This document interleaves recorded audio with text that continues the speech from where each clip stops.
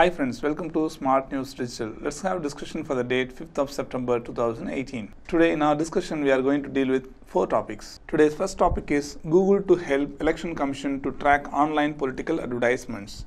You all know that in recent times political parties are taking different paths to reach people during political campaigning.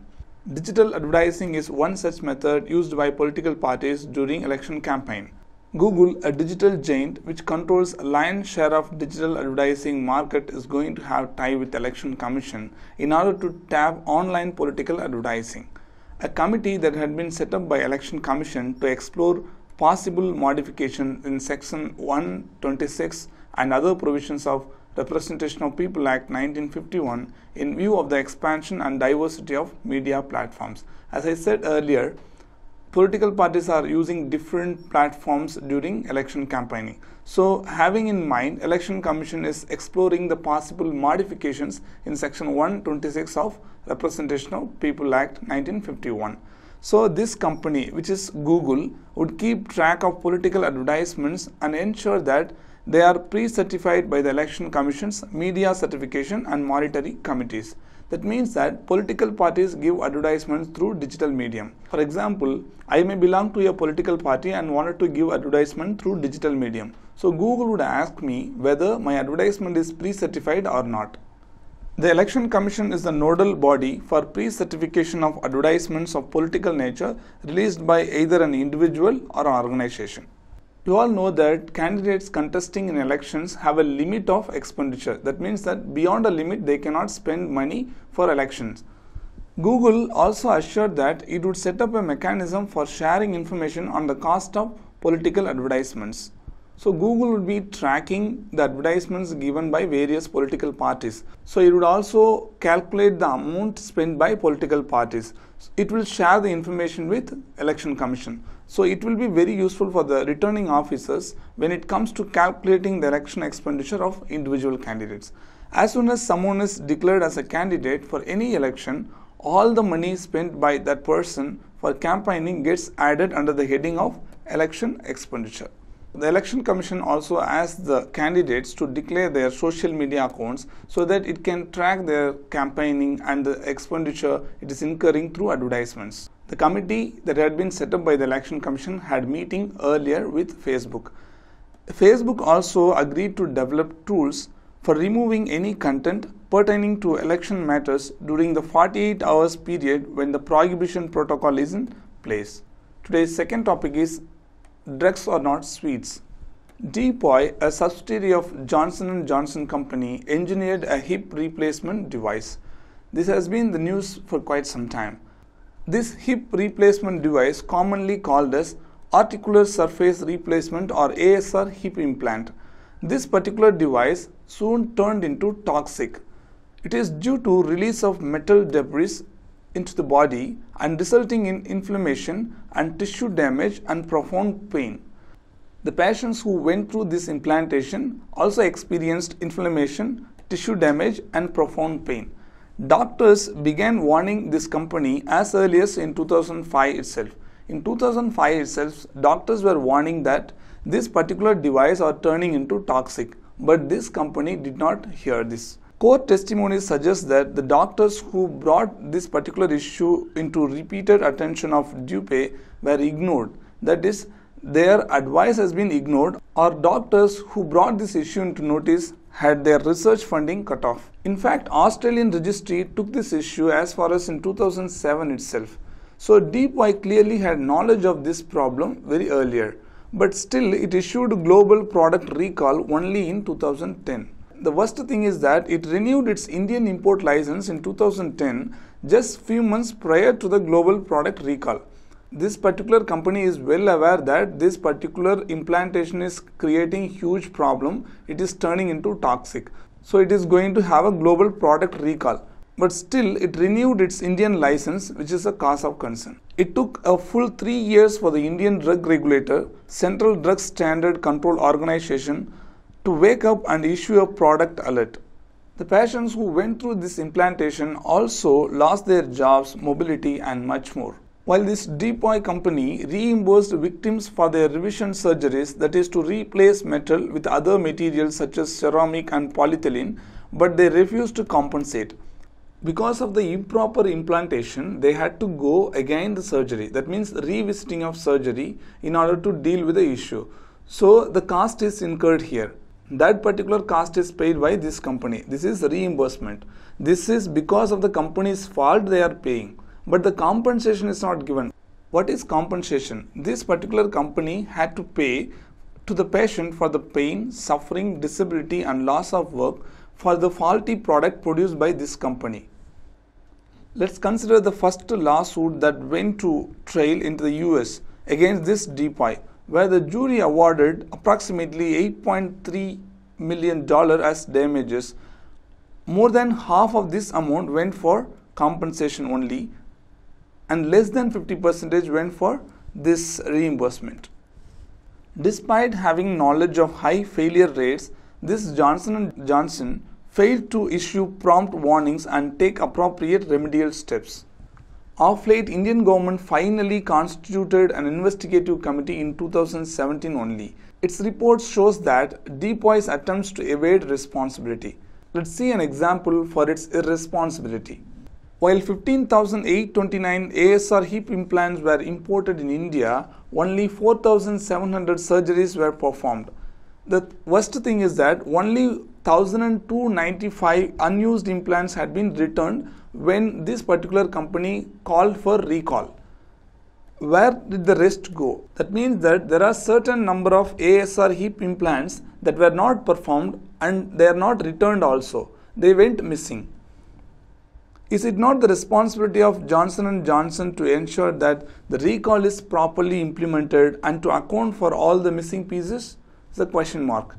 Unfortunately, the Drugs and Cosmetics Act that we have is inadequate when it comes to victims' compensation. How? The Act problematically presumes that even a device to be a drug, and it penalizes all those who sell the drug which are adulterated in nature, spurious and substandard. So under this act, we cannot punish this company. We all know about this Bhopal gas tragedy and its consequences. When it comes to India, these poor hapless Indians are used to so much worse than their developed country counterparts. What it means, when accident happens, compensation is given in foreign countries or developed countries. When it comes to India, sometimes they don't even give compensation. Very strangely, the government is lacking courage and confidence to deal with the issue. It even blocked a potential CBI inquiry despite a former drug commissioner recommending this particular CBI inquiry. It's a well-established fact that because of the faulty design and product, many patients were suffered, and it is the duty of the government to take necessary action and penalize this company. But why it is still hesitating to action is a question mark. Pharmaceutical companies which provide medicines for health of the consumers have a special duty. They have the responsibility to produce proper goods, and they must ensure that the health of the patients are primary importance than the profit. But however, nowadays a corporate and financial goals of such companies cloud the decision of its executives, whose decisions are incentivized by profits even at the cost of public health. Profit is the primary motive of many corporates and companies. This has to change. The attitude of these companies have to change. Their primary intention should be to ensure the health of the consumer, not to earn profit alone. Today's third topic is addressing soil loss.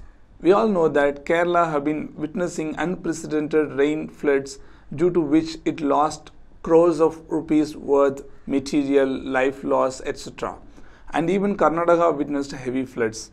The obvious consequences would be the loss of lives, the devastation of infrastructure, and the crops which are cultivated is all apparent.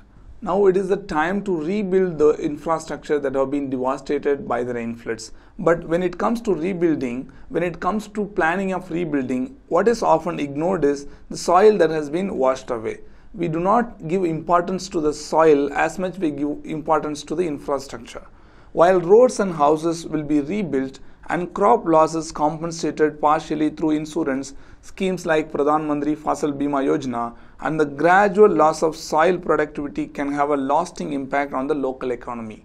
Soil degradation due to flooding is a serious concern, but it often fails to attract the attention of the government. A 2014 review of soil degradation in India shows that an estimated 14 million hectares suffered soil degradation due to flooding alone annually.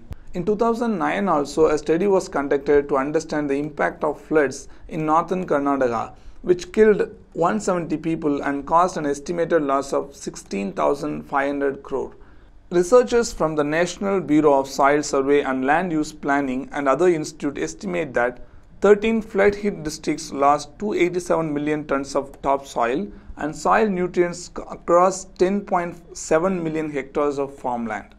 When heavy flooding occurs, we lose nutrients such as nitrates, phosphates and iron. It would cost around 1625 crore, while another 853 crore would have been spent on replenishing organic material. So we have to spend a considerable amount of time and steadfast program of recovery needed to recover and replace the soil that have been lost due to heavy flooding. A soil profile of few affected districts shows that these areas having a shallow or very shallow soil depth and organic carbon deficiency and low productivity of land. In the case of Kerala and Kodagu, the undulation and force of water would have led to severe soil loss and land erosion. Soil is not formed in overnight. It has taken thousands of years to form through natural processes and through recent inputs given by farmers. This particular valuable soil is being swept away and are dumped in reservoirs and in the sea. All floods are not bad for the soil, as seen in the often occurring floods along the banks of Ganga, Kosi, Brahmaputra and other rivers taking birth in the Himalayas. They bring loosened alluvial soil and not only washes over farmlands but also replenishes floodplains with fertile soil. When flood comes in the Himalayan region, it brings alluvial soil which spread over Gangetic plain and benefits farmers. But in South India and Central India, the consequences of flood is different with respect to soil. Because in South and Central India, floods wash away rich and weathered soil which are deposited in reservoirs or as sandbars along the riverbed or in the sea. In Kerala and Karnataka, we are busy with rehabilitation program and relief program, but when it comes to proper rehabilitation program, soil has to be given its due importance. This lost soil has to be replenished and replaced. Today's fourth topic is breakthrough achieved in RCEP claims India. RCEP countries covers approximately half of the world population and 27% of global trade. This regional comprehensive economic partnership countries include 10 ASEAN countries plus 6, which includes India, China, Japan and Republic of South Korea, here Australia and New Zealand. Our Commerce Minister said that RCEP discussion would not end in 2018 itself, but it would spill over to 2019 also. According to him, this 16-nation group accepted some key demands from India on differential tariff regimes for different country groups like China and in allowing 20-year implementation period of the agreement. He also said that package of substantial deliverables would be agreed in November this year, but not the preferential trade agreement which has been negotiated for more than 6 years. India along with RCEP members are negotiating this preferential trade agreement, but it is not getting its final shape and coming to implementation. RCEP stands for Regional Cooperation in Economic Partnership. It is not goods partnership alone. Economic partnership envisages that services must be integral part of the trade. So this linkage that has been accepted now according to Commerce Minister. India is performing very well at the service sector. So India wants service sector to be included in the agreement and all its provisions. But other countries are fearing that if service sector is included in the agreement, India would get undue advantage. India wants to have separate negotiations with 3 countries. They are Australia, New Zealand and China. Because with these countries, India does not have free trade agreement. So India says that it cannot negotiate through RCEP route with these 3 countries and it wants to go through bilateral pairing mechanism and wants to have separate negotiation. This new understanding at the RCEP grouping is a significant change from the past, because in the past when India was seen as the outlier in the group, Why India was seen as outlier in the group is because India is having a different demand, a separate demand, that is include service sector in the agreement. But others don't want to include service sector in the agreement. But now it is in the acceptable stage. Thank you.